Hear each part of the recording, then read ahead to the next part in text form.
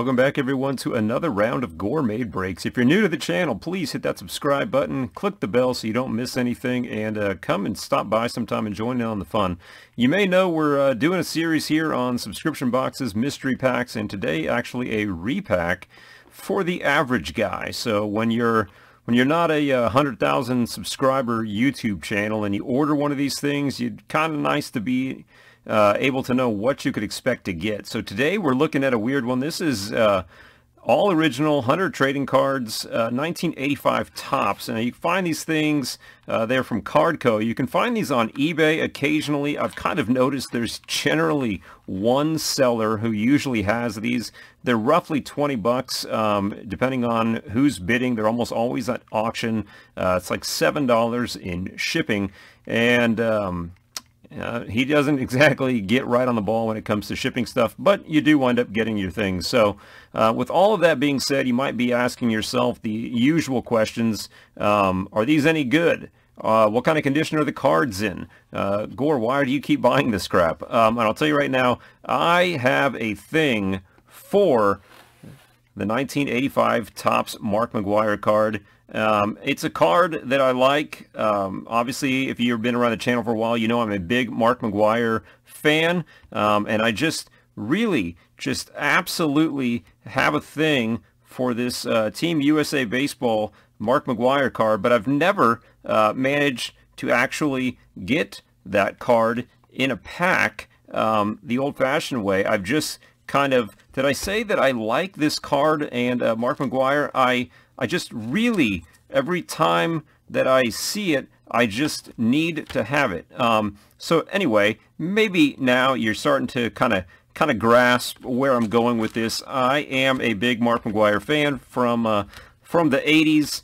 And this card has always been kind of my grail card. So that's why I'm opening this, and I've opened several in the past. And just to go back and explain, can you get anything good? I actually opened one of these in the 1984 Topps format, and I pulled this bad boy out of there. So that bad Larry right there, the Donnie Baseball 84 rookie, it is all sorts of nice and crispy, minty fresh. This card came out of one of these, so can you get good stuff out of these? Yes, you most definitely can. So let's go ahead and dive into it right now and see if we can find the 1985 Topps Mark McGwire Team USA Baseball card. Again, guys, we've been doing a bunch of these videos on repacks, mystery packs, subscription boxes.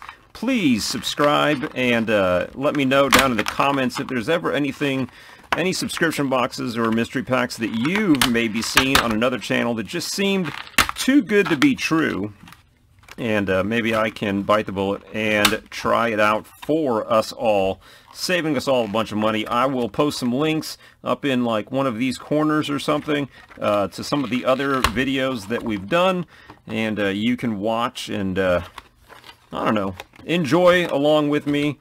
All right, guys, I'm all sorts of nervous. Oh man, there's a whole slew of Team USA Baseball cards in the 1985 set, so I won't get too excited too quickly, but man, oh man, talk about childhood dream come true. I'll also tell you this, and I kind of used a little psyops here when I ordered this one. There are other ones that had better players on the front, and I kind of felt like, you start off with the really good players on the front, you're probably just going to get, you know, average packs. So this was probably the quote-unquote worst facing cards that I could have chosen.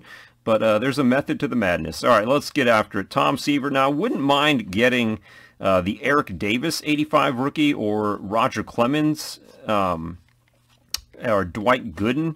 So it's not just about the Mark McGwire card. You guys can see right now the cards are all in really good shape.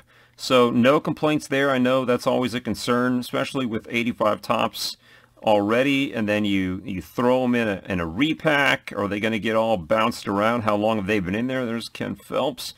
Okay, let's see who else we got here. Decent looking cards. At this point, I need to start working on a set, although mid-80s. Dave Stewart, so Oakland A's fan for me. Little Stu action on the Rangers. You'll find some cool stuff in there. There's the Goose. So not just commons by any means. There's probably, I don't know, 750 cards. Little Jeff Reardon. Look at the choke up on Danny Gladden there. Ron Darling, like watching him on MLB Network. Anyway, Pete Rose manager card. Condition is good. Lots of cards in this set, so obviously it is going to be tough going to find the Mark McGwire, but I have faith. One of these times I've got to get lucky, right? I used to do a video series called Hump Day Hunt, and looking for cards like this, other big name cards, big time cards from my childhood. Let's see. Oh man, if I could remember the other names of the Team USA guys, I would guess them right now. I don't know. Is it? Oh man, even the hat was like right in that spot. Billy Swift, there's our first one. We're gonna be on the edge of our seats here. You know, Freddie Lynn, Dwayne Murphy. There's, I don't know, Julio Franco. I think he played baseball till he was in his 80s. Joe Price. He had a sweet batting stance though back in the day, if you guys remember that. All the kids used to try to imitate it. Got a father and son card of Roy Smalley. Jim Rice again. Carlton Fisk. Not just commons. But man, I'm not going to lie. Anything short of that Mark McGwire, I will be disappointed. But, you know, that is the way it goes, right? Jim Wynn. Len Cicada. Let's see. Mike Armstrong. Man, the glasses game really has improved, hasn't it? Bill Allman. Rich Gale. Thought that could have been the Roger Clemens card. Okay, Terry Kennedy. Let's see. Sid Fernandez. Oh, sweet checklist. Thank you for including that. Wally Backman. Oh, the Tony Gwynn. Look how nice that Tony Gwynn looks, too. Tony Gwynn out of the repack. That is a pretty clean-looking card. Okay, Rick Roden. Palmer. We're getting down to the wire here, guys. Am I slow rolling it? Yep, I definitely am. Oh, man.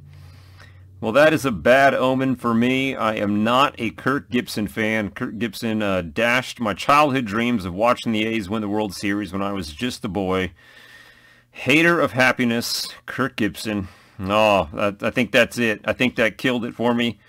The Dennis Eckersley. Well, I'll just put them side by side. That's about as good as you can get there. Phillips, Glenn Wilson, almost at the end here. Mike Paglaharlu, Thornton, Jason Thompson, and Danny Cox. And, well, we didn't get it. Of course, fans of the channel will know Dennis Eckersley and Kirk Gibson. Had both of these dudes just stayed on these teams, I wouldn't have the heartbreak and feelings that I have for them now, but they were destined to meet again. Mark McGwire, I've got enough of them to comfort myself after losing them here, but guys, I hope you enjoyed it. These 1984, 1985 blister packs are pretty good. They do have good cards in them. As you can see, they don't have just commons. They have got an assortment of stars and Hall of Famers. Only today they did not have my Mark McGwire. With that being said, guys, again, if you like the channel, if you like what you see, please subscribe. Please hit the bell so you don't miss anything. Check us out on Patreon. Check out our auctions. Check out Packs with Friends. We've got all kinds of fun stuff and a great community of guys to stop and hang out with. Until next time, take care, and we will see you soon.